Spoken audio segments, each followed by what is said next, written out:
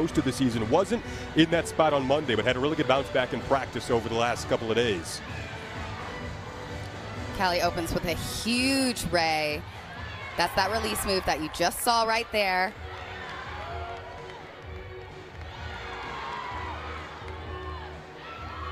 Really great form on that pack salto down to the low bar. A little short from my angle on that last cast handstand. Tried to hold that landing. Small scoop back. For Arkansas on the bars, following up a 9.850 for Callie Sweeney. Similar to her teammate, she also does a toe ray.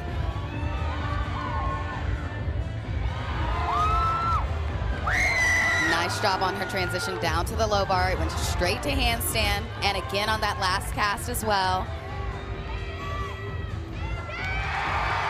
So that was really inspiring to hear.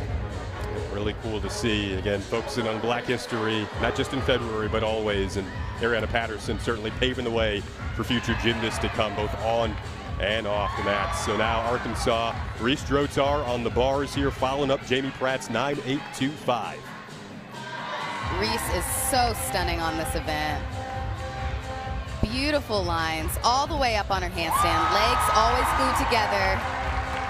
The last couple of scores for Arkansas have been 9.825s on the bars here.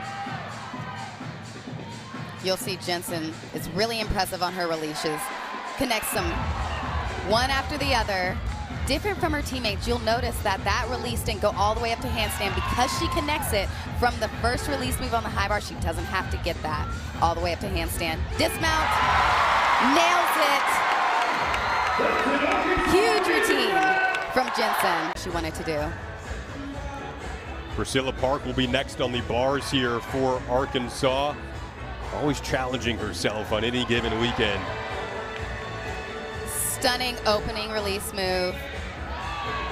Really like the height that she got on that.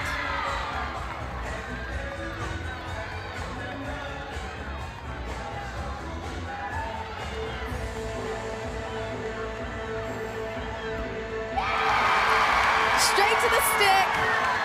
I think there's not only is she excellent with her bar routines, also works in the creative department as an intern at Arkansas on the football side of things. So talk about Ariana Patterson for Kentucky. Maddie Jones also super creative herself.